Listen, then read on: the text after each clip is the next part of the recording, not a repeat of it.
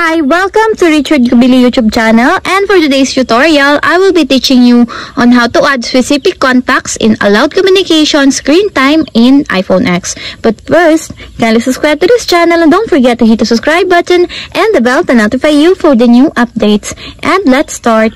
Using your iPhone X from your home screen, first go to Settings. Then in the settings, scroll down and click the screen time.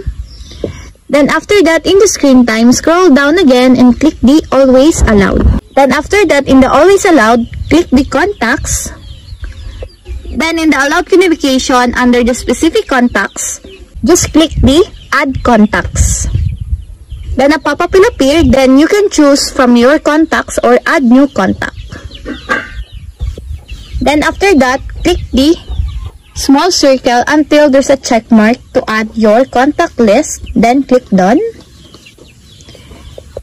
And your contact person is on the list. And that's it. We have successfully added specific contacts in allowed communication screen time on iPhone X. If you have a question, kindly comment down below and don't forget to hit the subscribe button and the bell to notify you for the new updates. And thank you for watching!